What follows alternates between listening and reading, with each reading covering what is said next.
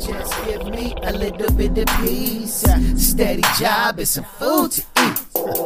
Just give me a little bit of peace, steady job and some food to eat. 87 though, you know, it was cracking out of control, man. You know, I tell people you become desensitized to violence. In 1987, you're going to show up to a party and it might be 20 niggas. But it's going to be about 20 insane niggas because the insanes was at least 4 to 5 times as deeper than us. They were the majority back then. You feel me? Today, you have 20s around the nation. Yeah, we're probably at least 3, 4, 5 times as in numbers as them today. But growing up in the 80s, the insanes were the majority of the gang members. So I tell people you couldn't be no buster from 20s. Because you're going to show up to a party and immediately you the minority. You feel me? Most people want to join the majority where I'm going to be there and I'm going to be 50 of us and only 10 of you.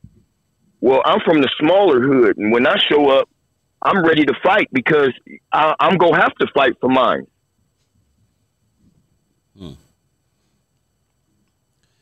I loved it, though. I had to get out of that because you become desensitized and you start liking violence. You feel me? So that's what I noticed with a lot of individuals out there. When you become desensitized to violence and you no longer have that emotional attachment that's attached to doing it, then man, you see a lot of negativity out there, you know. And that's what we out here doing. We out here breaking the chains. First you got to open people's eyes to what's going on. You feel me? And you shock them with what's going on. And after you shock them with what's going on, you teach them and try and change that shit so we don't have the same repetition problems that we've been having since 87. What's the, or let me ask you, I guess, in a different way. Eastside Longos, the Longos in Long Beach, was there always, you know, bad blood between the black gangs and the Mexican gangs in Long Beach? That didn't start to the mid and late 90s. Really? Growing up in Long Beach, I tell you, I missed the 80s because if we war, there was a reason to war. You feel me? We didn't just go out and really fuck with nobody for no reason. So if you fucked with us, that's why we fucking with you. And it was the same thing. I grew up so close and respecting so many Longos. And it hurt my heart to in the 90s, all of a sudden, the blacks and the Mexicans, we didn't forgot how to get along. I don't understand that. Because for the majority of the time when I grew up in my neighborhood, the East Side Longos, the West Side Longos, the Barrio Pobres, all them, we fucked with and we shared the neighborhood with them. I grew up on Chestnut Street. 1 block away on Cedar Street, you had 1 million East Side Longos. And we fucked with them all day long. You feel me? That hurt my heart to see the Asian gangs, the Mexican gangs, and the black gangs in Long Beach break apart and then start warring with each other. That seemed like that happened in the 90s, because in the 80s that didn't happen. The gangs usually fought within each other. You didn't have Mexicans, you know, going over warring with black gangs. You had Mexicans warring with other Mexican gangs, but there was no cross-race warring. And, you know, it seemed like the race wars started in the 90s. And I'll tell you, one of the best things that happened to me, and people think this is a negative sometimes, I tell people about going to jail, you know, because I was on a different path in my life prior to me heading to jail. I probably would have been on trial doing it for either a murder or fucking ready to do a murder, you know, during that time. So, you know, for me to get locked up and to get my mentality changed really changed a lot. And I didn't go to the state. I went to the feds. So in doing 5 years in the feds, there's a different fucking politicking in the feds.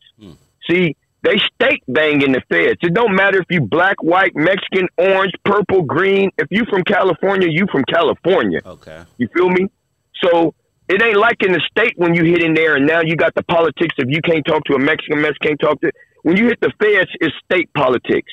So the moment my first day on the yard in the feds in 2002, Mexican from East Side Longo sent me a care package with food, a toothbrush, and everything else to say, The shit they go on in the street don't go on in here. In here, it's like the 80s. We back together. You feel me?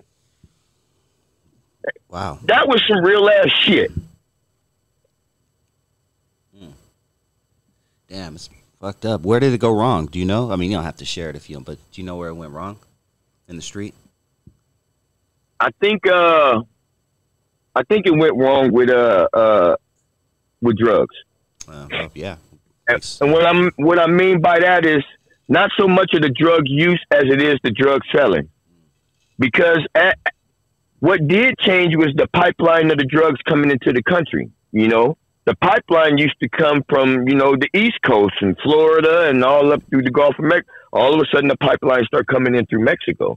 So now you have a lot of the Mexican gangs now controlling the drug scene.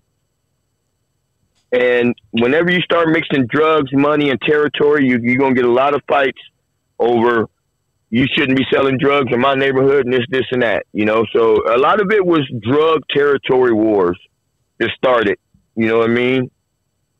And it then morphed into black versus Mexican versus white versus brown, you know what I mean? And now, you know, there's not enough people standing up like Malcolm X and Martin Luther King and that's actually saying the right things. You could say some shit, but you got to say the right things to change some shit.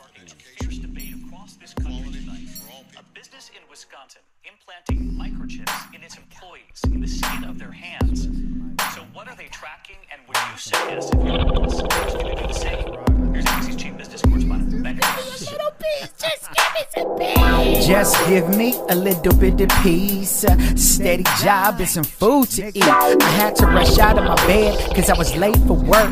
My motherfucking rent is due and my boss is a jerk. Pencil pushing at the job, an intermediate clerk. My mama told me to go to school, I'm going bananas berserk. I work every day, don't know where the money goes. My girl is big and pregnant, want me to paint her toes. Only a high school diploma, I'm smelling the aroma. The greenery is burning in my room. But life is a mamacita, she glad to meet ya, she bad coming soon.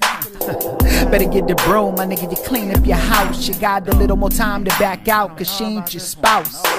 But do I love her, I need her, maybe respect how I treat her. But when I see my baby, I'ma wanna go and feed her. Just give me a little bit of peace, steady job and some food to eat. Just give me a little bit of peace, steady job and some food to eat. Just give me a little bit of peace, steady job and some food to eat. Just give me a little bit of peace.